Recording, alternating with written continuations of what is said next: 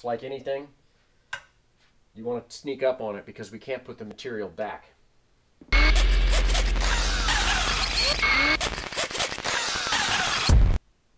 Welcome back to the JPM Performance channel.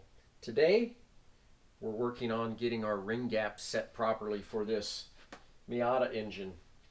This is probably one of the most critical parts of assembling an engine properly, because too tight of a ring gap, they can literally close up and you won't get any sealing and you will have extreme drag. Too loose and you can have a lot of blow by past the rings, so you can lose a lot of effective compression. So this is a very, very important part of building an engine properly. So what we're going to go over today is kind of the way that I like to do it, and which is actually the proper way of doing it. What we have here is a 4-cylinder set of total seal rings. You have 2 oil control rails and a single second and a single top rail. Some of the earlier pistons that we used to run would have a gapless second ring. A lot of times though, what we really ran into a lot of was having a hard time getting those rings to seal. We went over a lot of different finishes in the bore, trying to figure out what was going on, and eventually now we have a piston design that utilizes much thinner rings, and so they're too thin to run a gapless. And actually the non-gapless set has been breaking in quicker, and obviously because they're thinner rings, we're making a little bit more power, and they seem to last a long time too, so that's good. So what I will use, it depends on if you have a piston that has a flat top on it that you can literally use to push the rings into the bore evenly. That's really the critical part here. What you need is a set of feeler gauges and some sort of a ring grinder. Now, for years and years before I bought this really nice Total Seal ring grinder, I used this, which built a lot of engines with this. You clamp it in the vise, you can hand grind your rings. The disadvantages to this are it's much harder to keep your rings square. With the Total Seal ring grinder, you can adjust this knob to make sure that the ring is square to the stone where you're grinding it. So that's really a critical part of it. And also on the back side, there's this, it's kind of a rubber wheel, but it's how you can deburr your rings. So the first thing that we'll do is we will start, I like to start with the oil rings and kind of move my way up. I'm just going to do one bore so you guys don't get stuck watching this entire process. But you just kind of start the ring in the bore, take a piston. I shove it down to about the top of the wrist pin area, making sure that the piston is not cocked one way or another, this way or this way. And then you simply take your feeler gauge and you figure out what the gap is. Now on an oil control ring at this bore size, 15 thousandths is our minimum gap. You can run an oil control ring quite a bit larger than that because there's 2 of them plus the scraper rings. The control ring goes in between the 2 scrapers. So you just simply slide it in there. 15 clears easily. 16, so 18 is snug. So that oil control ring is at 18, which is completely fine. The bigger issue would be that it would be too tight, and that is where this would come into play. So we'll check every single ring. I'm just going to do cylinder number 1 for you guys today.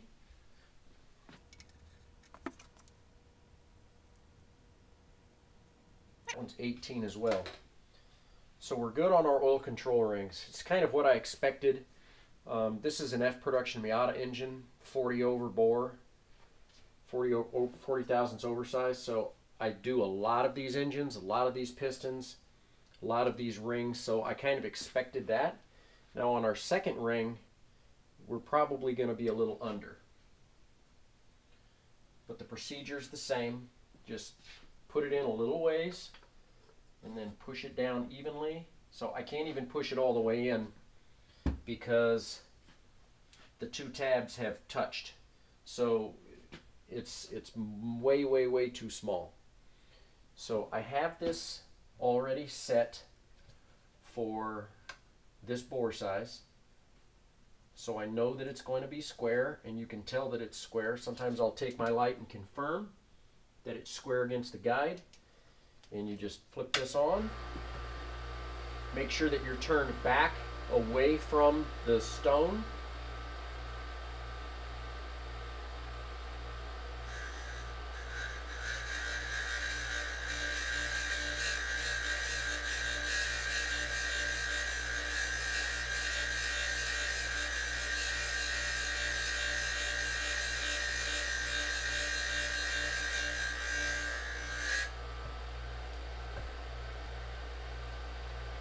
And then once you're done grinding it, you have these rough edges. So that is what this side is for. Just very lightly deburr the edges.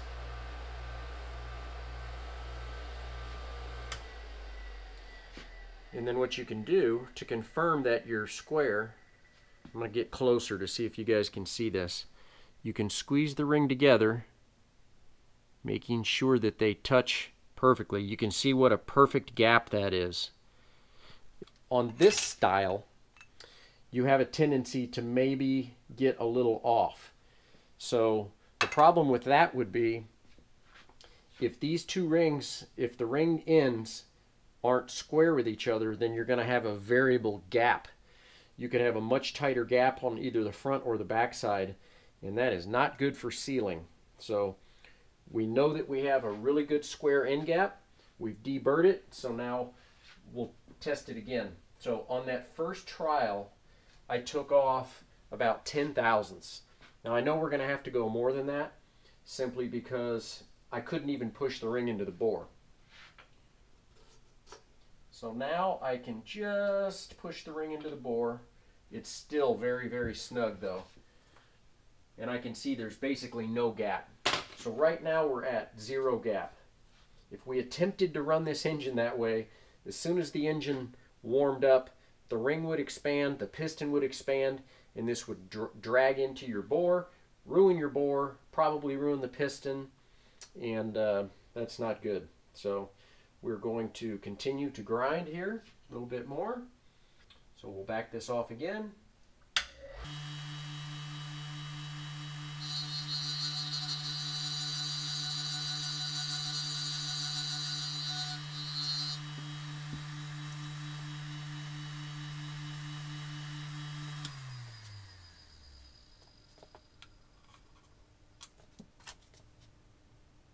So, on our gaps here, the ring manufacturer will give you their suggested ring gap. And it's going to be based upon the bore size. So you'll take your bore size and you'll multiply it by a certain figure. Generally, it's about 0.0045 on the second ring and 0.0055 on the top ring. The reason that you want your gap slightly larger on the top ring is so that you don't get any gases trapped between the top and second ring. If we had a smaller gap on the top and a larger gap in the second, the gases would actually get trapped between the two rings. And that's a bad thing, because then it would just continue to travel down past the second ring into your oil rings, and you would have much more blow-by. So this is where we have to take our time and be very smart and sneak up on this. So what I'm going to be looking for here is right about 15 thousandths. And I know that just because I've built, hundreds of these engines. So the 10 would not go in. We're sitting right about 9 right now. So we need to sneak up on this very carefully. This is where having a machine like this is really a good thing, because it has a dial indicator here, and once the ring contacts the stone, I can measure a half a thousandth at a time. So we're going to be very careful and sneak up on this and try and get this ring right at about 15 thousandths ring gap.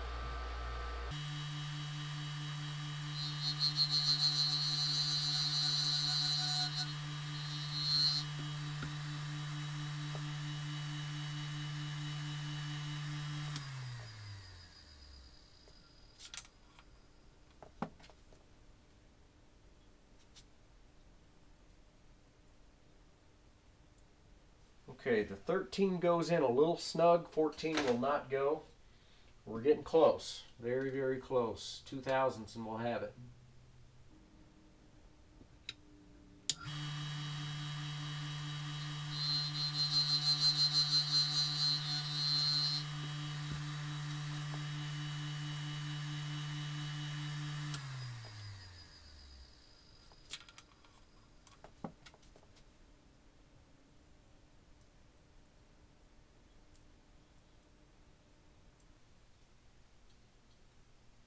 So I can just barely get the 16 thousandths feeler gauge in there.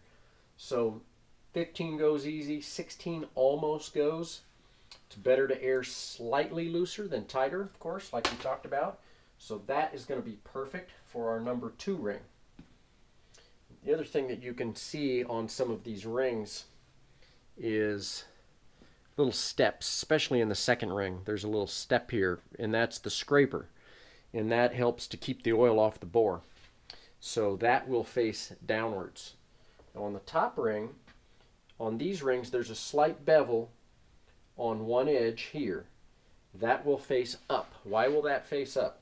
As the combustion gases come down past the piston, on the outside of the piston, come down to this ring, if we have our bevel facing up, it will put a little bit of pressure in the groove, and actually put a little pressure outwards on the ring, which helps it seal better.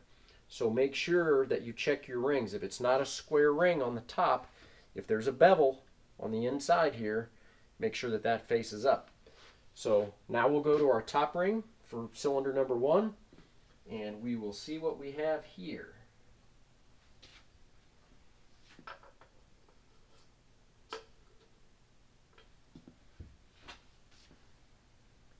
So it's pretty much a 0 gap. We'll see if I can get a 1 thou. No, can't even get a 1 thou feeler gauge in there. So this one's right at about 0 right now. So we'll go through the same process.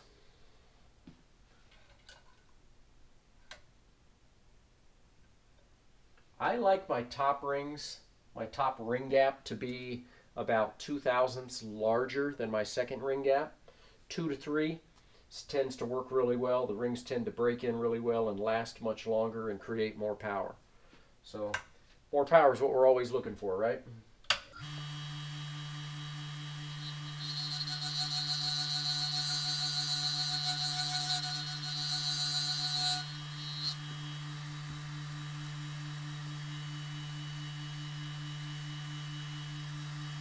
So once again, I knew that I was at 0 gap, so I went ahead and started with 10 thousandths.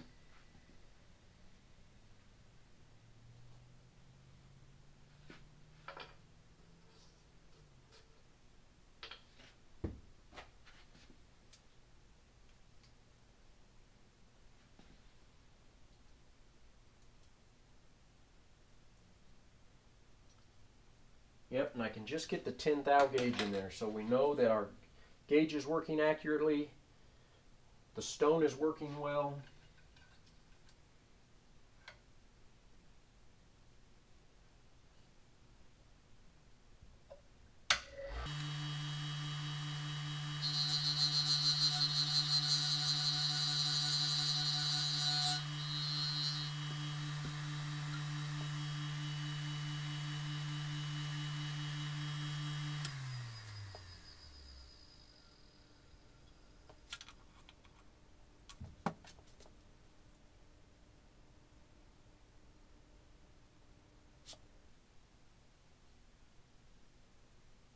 There's 16.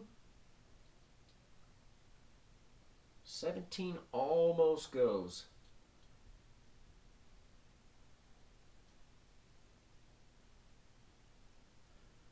So we know we're about 1 thou larger than our second ring gap right now. 1/1000th of an inch doesn't sound like much, but I really try to be a perfectionist, especially when it comes to this. So we're going to take another thousandths off of this.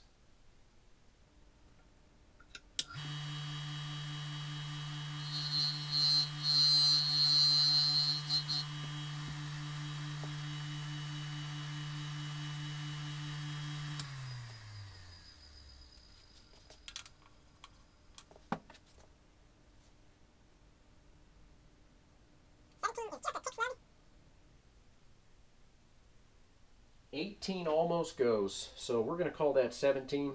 We were right about 15 to 15 and a half.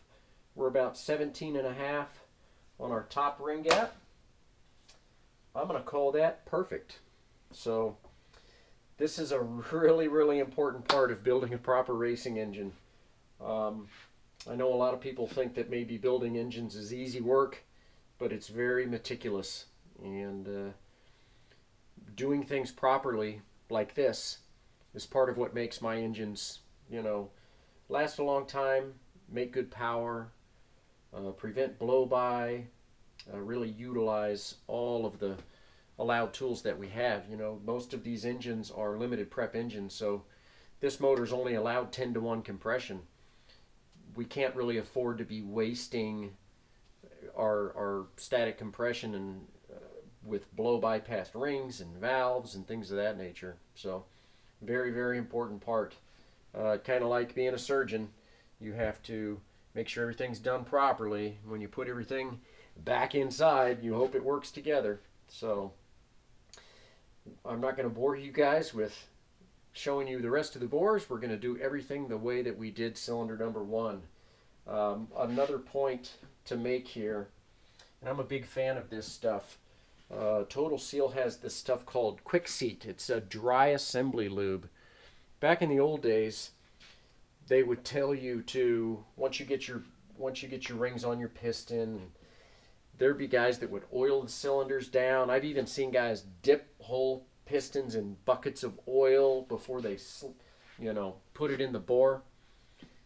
This dry assembly lube makes life so much easier. You have to make sure that your bore is really clean, and I will use a combination of brake clean and a little bit of penetrating oil, and you basically just put this stuff on your fingers and rub it in the bores and make sure that they look nice and green across very evenly. This is pretty expensive stuff. I think this little bottle of this stuff was about $100. It does last a while, but this would be an important part of making sure that your Total Seal rings seal. So that's another important part of this. So that is our lesson for today. Grinding piston rings properly, making sure the edges are square, making sure our gaps are proper, and very, very important. So now I'll go through, finish this up, and we'll get this bottom end going.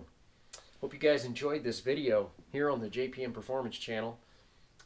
Make sure that you click on that bell in the corner, and so you get post notifications when these new videos come up. And please like, share, and subscribe to the videos. I don't think you guys want to miss any of these. We've got lots of good stuff coming up. Hope you enjoyed it, and we'll see you next time. Thank you.